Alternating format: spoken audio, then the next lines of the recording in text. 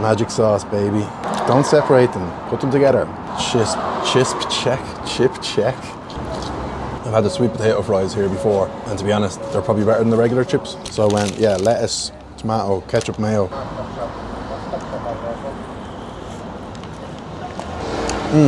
Took a good 15 minutes to come. That's what she said. Which is a good sign, at least they're cooking it properly. It's not exactly fast food. Yeah, that's fucking lovely. I'm no burger guru, but the thing I find people always get wrong with burgers is the meat is never that seasoned. It's like they don't put the seasoning inside the meat, it's just all around it. This is just totally tasty from top to bottom.